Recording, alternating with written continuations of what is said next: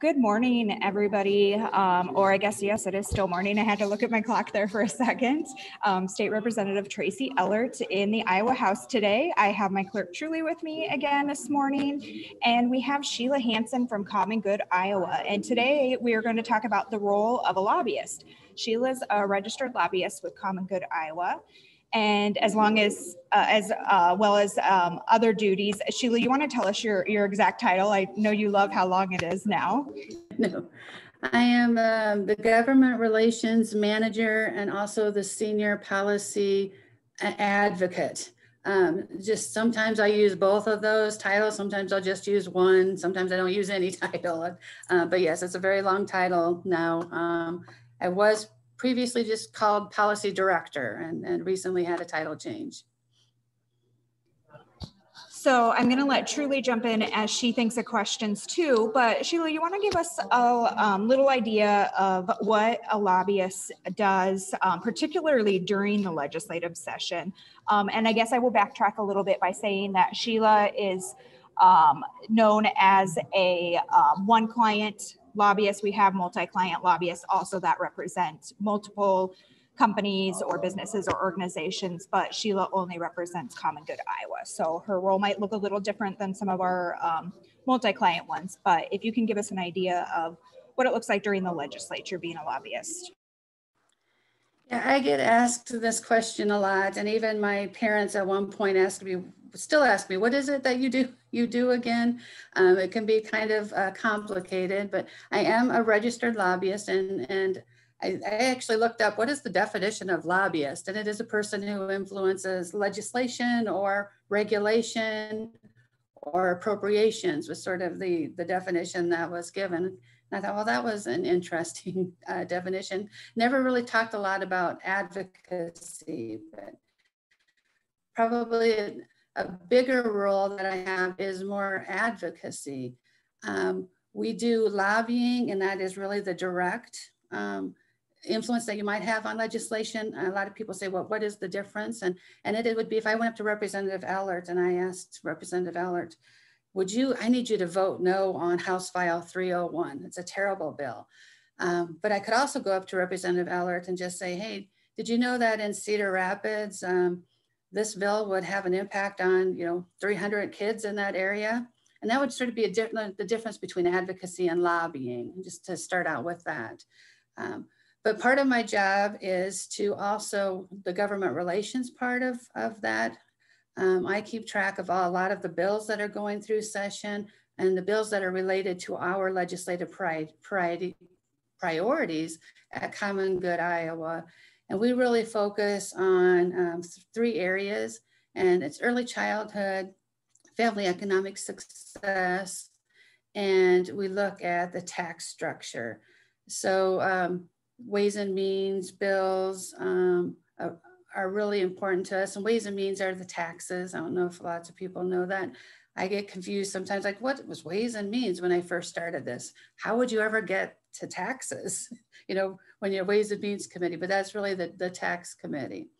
And then I will register us on the bills. So we're probably registered, I checked on around 100 bills. And so when I register us on bills, that means as a lobbyist, you register either for a bill, against a bill, or you're undecided. And I'm going to jump in real quick. I, as the legislator, use that information to help guide my decision on maybe how I should vote for a bill, especially bills that I'm not the expert in. Especially if I see Sheila registered against something, knowing that her values, at Common Good Iowa are very much aligned with the work that I do, then that flags me to be like, hey, Sheila, why do you guys not like this one? Or what are you seeing in this one that you do like if she's registered for it that maybe I'm not picking up on? So looking at those lobby declarations are really important to us as legislators also. And as a lobbyist, we also look at who's registered for or against bills or undecided. So I'll look and see, like, who are some of our partners if we're kind of unsure about a bill. And I'll say, oh, well, so-and-so is registered for it. Okay, so I might contact them and say, why are you for this? Can you tell me what parts that you really like about it? Or against also, what is it that you aren't liking about this? Did we miss something? Why are you, not in favor? And then the undecided is really interesting. We'll go into some subcommittee meetings registered as undecided, just because we'll want to know more about the bill or what was the purpose of the bill. And I don't know how your feeling is, Representative Ehlert, on how some lobbyists register as undecided, but we've been given a hard time often by some legislators. You're either for it or against it. How could you be undecided? And I think, well, that's true. We want to monitor it. It may not really have the biggest impact on our priorities, what we're looking at, but it could have an impact. So do you have anything that you use that for? Any comments? It does throw us off, especially when it's mostly all undecided, but it does either clue us in that this isn't a high priority bill for them. It might just be being, like you said, monitored, because it does center around an area that you guys advocate for, or like if it's I always go back to the childcare bills, because you guys do a lot with childcare, and but maybe it's one that, is just really neutral. So we usually think that, but sometimes it does confuse us because we think it's something that you guys should really be for or really against. And sometimes we find out that it's just, maybe you just are picking your battles and you have other things that you want to save that energy for to advocate more. And so it's kind of, holds the relationships in place if you aren't fighting against everything. We've seen that a lot this year, and we especially see that in labor. They're like, we really want to pick and choose what we push back on, but we'll definitely watch and make sure, no harmful amendments or anything are added to it. So so we understand, but it does when we're really not sure which way to go and we see a whole bunch of undecideds, it doesn't, it's not helpful for us. No, and I think that's true. And I really have started looking at that differently too, knowing that legislators look at that that way. So I'm trying to figure out, are we for or against this? And especially going into it, I'll try to say, right now we're undecided. As soon as we figure out, find out a little bit more about the bill, we'll move to either against or for. And also some of the bigger bills, like budget bills, we may be undecided.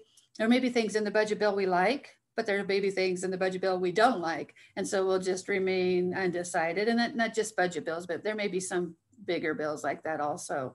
And so, there used to be a spot where we could put notes. And I think you still can. I need to check on that.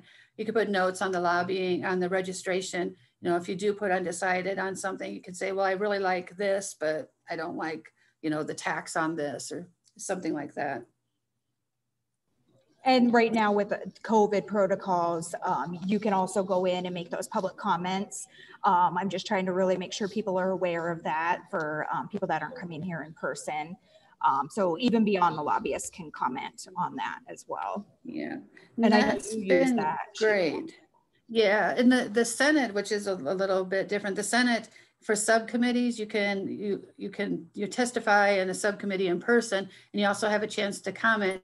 And the House, they made the subcommittees where you can't testify in person. So the comments are really important, that you submit comments. And I know we got off to a little bit of a rocky start at the beginning, where I think some of the comments weren't really being shared like they would, like we thought they should be. But I think some of that was taken care of as session moved on and people got into the groove of things. And I appreciate that public comment section as well, because even if I'm not assigned to the subcommittee, it's nice for me to go and look at those because I can't always attend the subcommittees in person because I might be in a committee or I might be in my own subcommittee. And so I've really found that helpful. I'm kind of hoping that they keep that ongoing. That part was nice. Truley, do you have any questions? Yeah, Sheila, I was wondering, what education and career path did you take to get into lobbying? Good question, because if you would have asked my 21, 22-year-old self when I was in college, if this is what I would be doing 25 years later, more, this wouldn't be it. out of high school, I went to college at the University of Iowa, and I majored in psychology and sociology. So in a way it fits, but I didn't know what I was going to do with that. With a sociology degree, a lot of times that will take, I might have had to go on to get my master's or something, but I was kind of done with school at that point. After I graduated, I wanted to work. And so really right out of college, I got a job working for the WIC Maternal Child Health Program, and started to really see working with families, and a lot of families who were low income families, or families who were really trying their best to just get by, especially with the Maternal Child Health Program. And I started to see things that, like policies or rules that I didn't like. Why is that rule like that? Why do they make it so hard over here? Why is this, or how come it's so easy over here to do things? And so I really started to look at legislation and rules, and who really decides all of these things, puts all these rules in place around somebody, whether or not they can get a WIC check. And then I would hear stories from families about the difficulties that they had navigating the system. If they just are down on their luck, or they needed to have a little bit of help with this, and they were facing all these barriers. And so I just started to educate myself a little bit more. Well, then a job opportunity became available within my own organization. It was with a community action organization with the Head Start program. So I took a Head Start policy, or I was a parent involvement coordinator. And then I really started to get involved in the system and programs, and what parents need to survive, basically. What are some programs that they might be part of, and the barriers there. And then just take it one step further, the Head Start formed the Iowa Head Start Association. And they had openings. And so I asked my boss, I said, I'd really like to be on their board of directors. So I became the advocacy chair of the Iowa Head Start Association. And again, never thinking that would be a role, something that I would do, but I just saw the need, that there were families that needed advocacy, and it really wasn't happening. And so that led me to really have more relationships with the federal government, especially because Head Start is a federal program. And at the time, Senator Tom Harkin was a senator, and he had Head Start under his jurisdiction, I can say that word. And it was being reauthorized, and they really relied on Iowa and Head Start people to tell the story. What is it that Head Start needs? Where are the problems with Head Start? What are the rules? What's working well with Head Start? Can you have some parents that can talk to us? So I was sort of that connection that happened, and that just got me excited. I thought, wow, you really can make a difference. That people in DC listen to you. They actually care about what people are saying, and just got me excited about the work, which then led me to the job that I'm in now. And an opportunity used to be called Every Child Counts, was within our organization at the Child and Family Policy Center. A job opportunity opened up. I applied for it, and this is where I am today. So it wasn't a road I never expected to travel at all. Truly, thank you for asking that question, because I've known Sheila for many, many years, and I didn't even know that history. And I think that is a really good question, because as we do these different segments, I think it really showcases the different areas of politics and legislature that you can get involved in without always being an elected official. So Sheila, I don't know if you paid attention to any of our other segments that we've done, but we talked to a couple advocacy groups, so, which are still different than lobbyists. So we've shown that part. We talked to Senator Taylor to talk a little bit about, the Senate versus the House. Me and Truley and I did one to talk about, what do clerks do? And so just showing the different roles within the structure, because I don't think people realize that there is so much work being done that is not just the legislators. And so that's kind of what we're trying to do with these segments, Right. kind of teach the population. I'll be doing our next one after this will be with Minority Democrat Whip Jennifer Converse, and we'll be talking about the different leadership roles within the House, because I don't think people realize, you know, there's the minority leader, the majority leader, the speaker, you know, your ranking members, your leadership, your whip. And so we're going to talk about that too on our next one. Truley, did you have any other questions, or Sheila, anything else you want to share before we wrap up? Well, I think just sort of my last comment might be, sorry, Truley, if you had something else.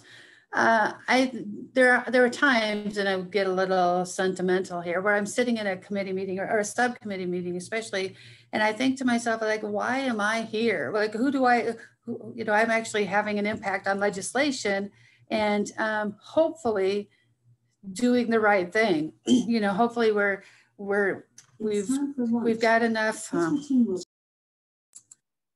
Alexa is telling me it's time for lunch. I don't know if you could hear that or not, but it reminds me that I have people to feed here at the at home.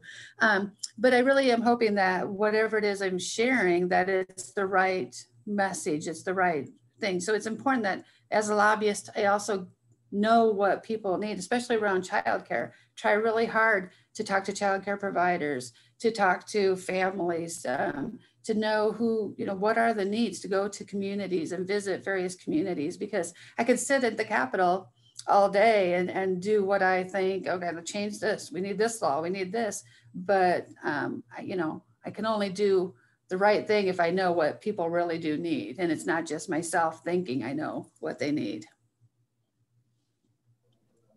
And I appreciate that. And I know all our partners do as well. You're very thorough and good at getting information. And I know you've been a wonderful resource for me. And I appreciate when you ask me questions as well. So thank you for all the work you do, Sheila. And thank you for being on with us today. No, thank you. And I can't tell you how awesome it is to have somebody who gets childcare in the legislature too. It's an awesome thing to have. Since I've been working on it so long, it's finally, hey, someone, you have lots of colleagues. I don't want to take anything away from them who are very good and great advocates, but you know, somebody who actually does the work is really important. Well, thank you. And thank you to everybody that's listening today for joining us. And we'll be back again next week with another segment. Thank you. Thank you.